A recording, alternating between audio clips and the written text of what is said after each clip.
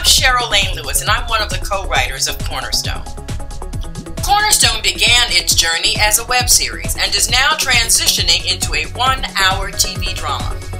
The folks that frequent the Brooklyn Community Center are everyday people facing the many challenges of day-to-day life. Felix Adams, our main character, reels the viewers into a world of suspense, corruption, deceit, and drama. Let's take a look at some of the colorful characters of Cornerstone. I'm Kevin Michael Kennedy, and I play Felix Adams. Felix is one of the volunteers at Cornerstone. He's a role model to a lot of the guys in the community. I'll talk to Miss Johnson at the center about finding you someplace to stay until your mom comes home, okay? She'll be able to work something out. I promise.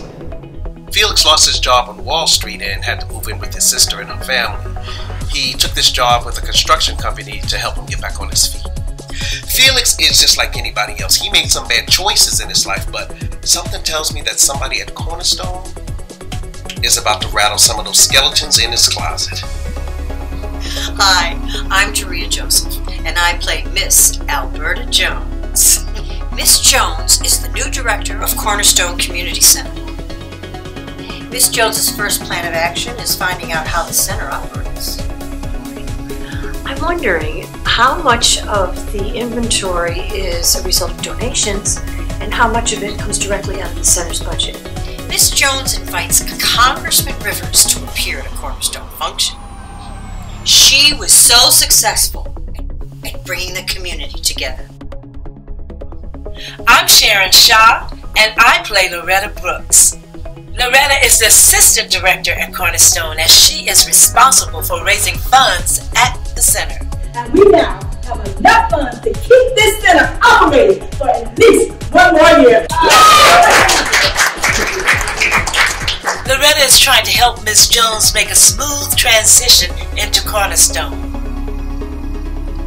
despite the opposition. I'm Michael Drumgold, and I play Keem Nelson. When Chase, a local drug dealer, gets released from prison, Keem and his boy Chris agree to work for him. You guys need to be aware of your surroundings at all times. If you're gonna work for me, you gotta always be on your guard. Akeem and Chris have no idea what they're in for.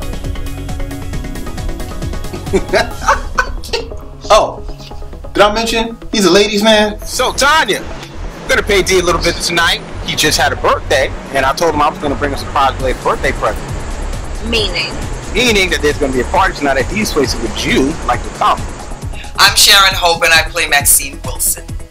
She is the pillar of the community. She's a woman of strong faith and insight, and is affectionately known as Sister Maxine. Sister Maxine is open to change, but she's not quite sure Miss Jones is using the right approach at Cornerstone. Huge turnout. Says who? Child, please. Miss Jones just get here. She don't know nothing about us. Nothing about any turnout we having.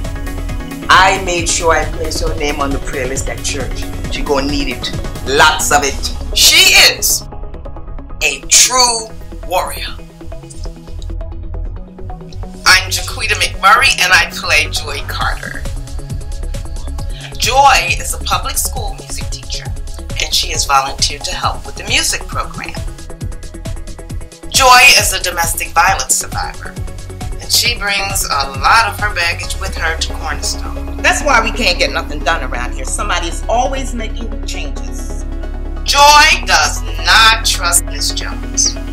She feels that she's up to no good. I'm Tyrone Paul Jr., and I play Derek Harris. Derek is your typical average teenager. He's kind of on the quiet side. He's a good kid. Derek can be quite the charmer. He's in a committed relationship with his girlfriend Tanya. Derek's mother Shantae left him at birth to be raised by his grandmother. Shantae lives in the neighborhood. Derek, come here! And sometimes that causes a problem. Boy, who do you think you're talking to? Don't you know I'm still your mother? You're not my mother. Just because you gave birth to me, Shantae, don't make you my mother. Derek has this really unusual dream.